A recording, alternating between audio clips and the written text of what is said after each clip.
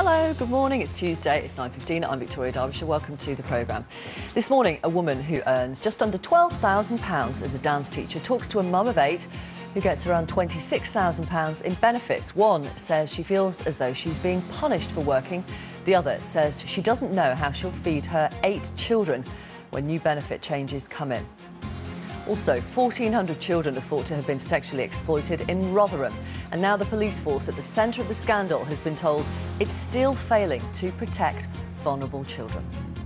We actually have victims telling us now that they do have trust in South Yorkshire Police, that actually we have really improved from where we were. There's still more to do in relation to that, but I do feel very reassured by that. Well, we'll speak to a victim of the Rotherham abuse scandal before 11. Also, deeply concerning and truly appalling how a group of plastic surgeons is describing a website which encourages men to donate money towards women's boob jobs. There's no pressure at all on the ladies to do erotic photos or anything of that sort.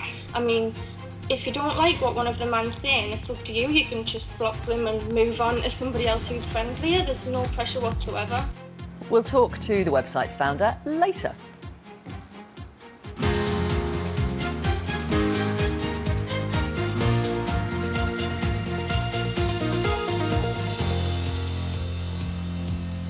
Hello, good morning, welcome to the programme on BBC Two and the BBC News Channel. Thank you to everyone who watched and got in touch and contributed yesterday on our debate on mental health. It was quite something seeing so many people talk so honestly and courageously about their mental health. If you want to watch back any of the programme, you can find a link to it on our programme page, bbc.co.uk/Victoria. Later on this morning, we'll bring you the latest instalment in journalist Sue Lloyd-Roberts' video diary for this programme. Sue has an aggressive form of leukemia and is about to have a stem cell transplant. Plus, we'll talk about the dating site for people who are cheating on their partners, which has been hacked, and those hackers are threatening to release the details of all the users. If you use the site and want to talk to us anonymously, do get in touch. Your contributions to the programme are absolutely key. All the ways to get in touch are right there, and texts will be charged at the standard network rate. First this morning, we're going to talk about the government's planned £12 billion welfare cuts. Late last night, MPs voted in favour of the changes. Labour's temporary leadership team had called on its MPs not to vote against the Conservative government, but 48 of those MPs defied that order. We'll talk about the political fallout from that vote later on in the programme with our political guru Norman Smith. But first, what are the changes? Well, a limit on the amount a household can claim in total on benefits will fall from £26,000 a year to £20,000 a year and £23,000 in London. Child tax credits will be limited to 2 children for new claimants. And the amount you can bring in before tax credits start being taken away from you is effectively going to be halved. So at the moment, any household earning up to £6,420 a year gets the full amount of whatever tax credits they're allowed to claim. Under the new rules, the amount you can earn before tax credits get reduced is almost halved to £3,850 a year. And in what critics say is a double whammy, the reduction in tax credits will also go down much more steeply than it does at the moment. So the current taper rate, or amount of credits the government takes away, is 41%. That will rise to 48%. So you'll get a smaller amount of tax credits more quickly as your earnings go up. The Institute of Fiscal Studies, which is an independent research unit, estimates that 3 million families will lose an average of £1,000 a year as a result of these changes. The IFS says this will mostly protect those not in work at the expense of those in work on low wages. Let's bring together 3 people in very different circumstances. Marie Buchan is in Birmingham. She is 33. She's looking for work. She's a single mum of 8 children and receives £26,000 in benefits. That will drop to £20,000 a year in benefits as a result of last night's vote in the Commons. Amanda Harnetti is here, a single mum of 4. Most of those are grown up now. She works 16 hours a week and receives child tax credits and working tax credits. Her incomings will drop by £750 a year as a result of changes to working tax credits. And Claire is with us. Claire has asked us not to use her surname. Claire is self-employed and works full-time in London as a dance teacher, earning just under £12,000 a year. And also, we're going to talk to Labour MP Stephen Kinnock, who supports some of the Conservative government's welfare changes. Welcome, all of you, and thank you very much for talking to us. Marie, let's begin with you. You could lose £6,000 when the new benefits cap comes in as a reduction, as a result of the reduction from £26,000 a year to £20,000 a year. How is that going to affect you and your 8 children? It is going to be an impact, obviously, because I'm currently paying full rent at the moment. So where else is obviously my money going to go, and how is it going to be made up? I'm paying full rent, so in a way you've got to think I'm going to have to go to work 16 hours, which I have got a job interview today, so I'm aiming for that. So that'll be a good start to come out of the cap. I think that's a better way of life, is coming out of the cap completely. Right.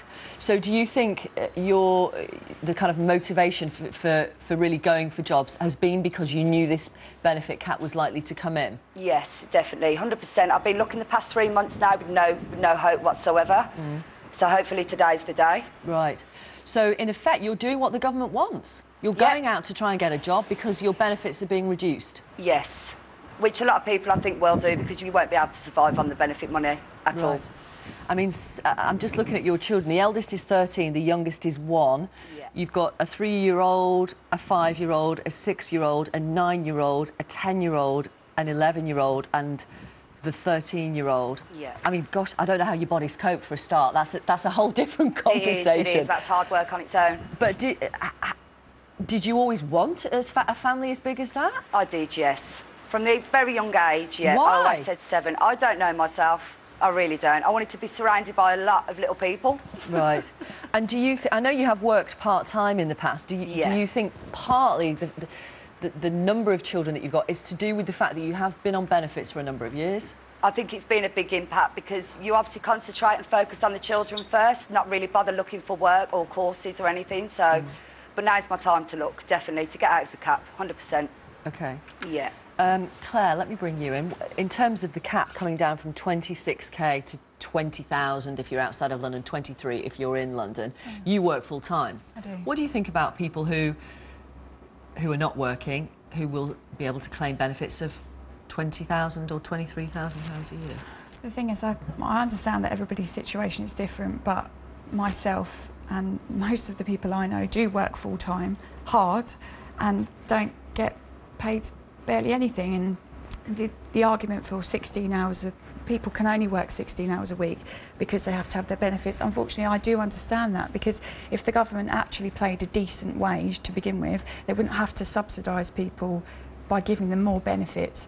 You mean if companies paid more, if companies then paid they wouldn't need to be... There's all this talk about the living wage and everything else. There's no such... They haven't made it as such. Prices for everything are going up. I mean, myself, I'm in a lucky position. I live at home, so I don't have to pay if for whatever reason, work has been slower 1 month. My mum is able to reduce my rent, but most people aren't in that position. If you live out of home, if you chose to live out of home while things were better, and then you have to pay your rent. You can't just turn around and say 1 month, oh, I can't pay it. So people that rely on, like, Marie's saying that she's never looked for a job before now. I understand she has to look after her children. My goodness, I work in a school. I've worked there for 9 years. I know that better than anybody. But just having children and living off benefits, I don't, not trying to look for work. I think that's a bit, I just don't agree with that. I think you should at least try to, for yourself as well. I mean, she's obviously done a wonderful job of looking after her children. She's got 8 of them. That's fantastic and good on you, but that's what she wants. But for people like me... I've got messages coming in from people watching on my iPad, which I've left over there, which I'll just get in a moment. Go on. I think you've clearly done an amazing job. Raising 8 children is extremely difficult. I work with a classroom full of them that are not mine, and my goodness, that's tricky. But you must get tired. But I wonder if you decided just to have children, obviously something you've always wanted was a big family, but do you not also think it's you know, if you couldn't afford to have all those children, was that ever something that entered your mind? Because I couldn't, you know, I'd love to have children one day, but it will be purely based on whether I can afford to have my children. I would never have children and live in my parents' place, because that's not a burden I wish to bring on them, because I don't, it's bad that they had to raise me and my sister, their time of that is done. But do you think that by having 8 children, that was, you know, in some ways irresponsible? In a way, definitely, yes. Yeah, I agree with that. I'm not judging you, because No, I don't know I know, your situation for 1 second, but you know, I see people that are my age that are getting married. You know, we're 26, 27, going on to that age where things want to be done, but you can barely afford to get out of home, never mind have to look after a child. I mean, my friends, you know, a good few of my friends have children, and they find the same frustrations that you do, trying to find work that fits around looking after the children. But at the same time, I don't think you should be solely dependent on benefits, because it's, you know, unfortunately for people like me, I'm not entitled, well actually, but I'm not entitled to things because I don't have a child, because I don't have a significant other, but that means that I can't do things. I can't afford to move out. I can't afford to, you know, splash out on holidays or cars or anything like that. And you know, I sometimes that really frustrates me. It makes me angry. And you know, like I say, I'm not judging you for 1 second. Like, clearly you're doing a fantastic job, but you can understand the frustration of people. Yeah. And yeah, but I think it's still good on you for Thank you. really quite incredible, 8 children. Thank you. Claire, I think you have considered actually reducing your hours in the past and actually making it up by claiming benefits, but decided against it. I just thought that wouldn't sit well with me. It's not something I would be comfortable with. I'm proud of what I do. I love what I do. I love working with the children. You know, that genuinely there's nothing better. But yeah, sometimes it's frustrating, because I think, well, why can't I do that? Yet again, you know, my dad and my sister have worked in city, work in the city, and they earn more, but then they get taxed more, so it's just a vicious circle. It's let me bring in Amanda. You could lose around £750 a year as a result of the changes to working tax credits. You work 16 hours at the moment. Yeah. Most of your children are grown up. You've got a 15-year-old at home. What impact is that going to have on you and him? Well, I think it'll have a huge impact, because at the moment we're only just keeping our heads above water. I am extremely lucky to have the job that I'm doing. I don't know if it will be ever possible to do more hours, and so I don't know how I'm going to make up the shortfall. I'm really grateful that there is a safety net for people like me on benefits, but it seems that these days it's everybody on benefits is a bad person. The welfare state was set up to help people who are in need. I'm in need. I'm not a bad person. I have tried extremely hard to get work, to maintain working, and every time I reach the criteria that is sort of needed to go forward and be able to claim benefits and buy food, the goalposts change. Let me bring in Labour MP Stephen Kinnock, who voted for some of the changes last night. And Mr Kinnock, what would you say to Amanda, who works 16 hours a week, but is going to see her incomings drop by £750 because of the cuts, the changes to working tax credits? Well, good morning, Victoria, and thanks. Just to correct one point there, what I actually did yesterday was vote in favour of our amendment, which raised our serious concerns with some aspects of this welfare bill, and then abstained on the bill overall because there were some aspects of it that we are perfectly happy with. For example, raising the minimum wage, the levy on apprenticeships. Let's be clear then, exactly what you support that the government is suggesting and what you don't. Yeah, so I support the increase in the minimum wage. That's great. I support the levy on large companies to fund apprenticeships, and I think that the idea of a welfare cap is supportable as long as it's done I think it's done in the way the government's doing it. It's too much of a one-size-fits-all solution. I think that the Social Security Commission should be brought in to take a more nuanced approach. So hang on, so you support the bringing of the total cap down to 23k in London and 20 for the rest of the country? Yeah, I think that Okay. I think And with some nuances on that. And But yeah. and in terms of the working tax credit changes, No. broadly? No, I don't. I think what we've got here is a Chancellor who's robbing Peter to pay Paul, as Amanda has just so eloquently set out. It's fine to have an increase in the minimum wage, but if at the same time you're taking away people's working tax credits, you're not leaving them any better off at all. And indeed, you're not actually making work pay, which is what I thought this Chancellor was all about. So, I mean, I absolutely hear the case that Amanda makes. What we've done is we've got a Chancellor who's very tactical, and we've had to box clever. We've said, look, some of the aspects of this we support, some we don't. When it gets to the committee stage, we will be taking this very seriously, looking forensically at each clause and going through and opposing the areas where we see that the Chancellor is going on the wrong track. And just to explain to our audience why, broadly speaking, you support the reduction in the benefit cap, the amount of benefits you can claim in total per year. I think that there are a lot of people in this country who don't understand why there are cases where you can end up with people making very large, receiving very large benefits over the course of a year. And I think that somehow there needs to be some trust in the system so that you know that there is a cap. The exact amount of that cap, I think, is something that we've got to look at in the next phase of the reading of this bill. But I think that we have got to a stage where there's a lot of division in society, as your participants in your show were just saying, where there seems to be people just being branded as playing the system. I don't think that happens in the vast majority of cases, but I think we've got to recognise that lack of trust exists. And I think a good way of dealing with that is to say, okay, well, we cap it. We understand that there are limits on this. Let's put that limit in. Let's put some trust back in the system, and then we can have a much more grown-up debate about the future of our social security system. What do you think would be the right cap? Are you saying that 20,000 is too low, 23 in London is too low, too high? What? Yeah, but both of those caps feel too low to me. But what I think the government should be doing is getting the Social Security Commission, experts much cleverer than I am at looking right into the detail of how cost of living varies from one part of the country to the other. What is the real cost of living? What does it take for a family of, with say 2 children to be in a place where they're not living in poverty?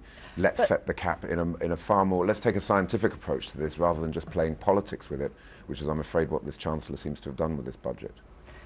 But then it is having the desired effect. If we hear Marie Buchan's case, which is, presumably what you want, it has prompted her to go out and search really hard for a job. She has a job interview today. Yeah, I think that's right. I mean, I think the vast majority of people want to work. They want to have the self-esteem and the self-respect that comes with work. And I think that should be our starting point. We have got to a place where I think, in this election campaign, I knocked on thousands of doors. I spoke to thousands of people. I was struck by the number of people that said, there's too many people out there playing the system. I'm afraid that's a kind of Daily Mail narrative that has cut through, and we've got to try and get some trust back into the system. If we can make sure that we're saying, look, here is the limit, but we also understand that people generally do want to go out to work, they want to make an active contribution to society, that's where we need to get back to. Then we can also have a discussion about what the right minimum wage looks like, and that actually comes back to another discussion about what sort of jobs are we creating in this country. In the 1970s, 30% of this economy, of our economy, was based on manufacturing. That's now gone down to 10%. We have too many low-wage, low-quality, if you like, jobs out there. We need to get up the value chain and get people back into work in a way which is actually taking them out of working tax credits because they're getting the kind of wages that mean they don't need those tax credits. One final thought from you, Stephen Kinnett. What about the split in your own party now over this issue? Well, we are a party that's always had an active debate about important policy issues. I think if you ask the Conservatives in Parliament tomorrow, do you think you should be in or outside the European Union, you would have some pretty clear divisions in that party as well. Parties come, they disagree, they come to a consensus and they move forward. And I think that people respect the fact that politicians stand up for what they believe in. Let's have that debate. I think it's a new kind of politics where we should be able to come forward with different views and not always be seen to be some kind of, marching in step with the party machine. I don't know if it's that new. I suspect your father would suggest it's not that new, but thank you very much for talking to us. Thank you. Stephen Kinnock and Marie Buchan, good luck with your job interview today. What's it for? What's the interview for? Home help the elderly, yes. Good luck. Thank you. Claire, thank you very much for coming on the programme. Amanda, thank you very much for coming on the programme. Still to come today, as computer hackers steal personal data from an adultery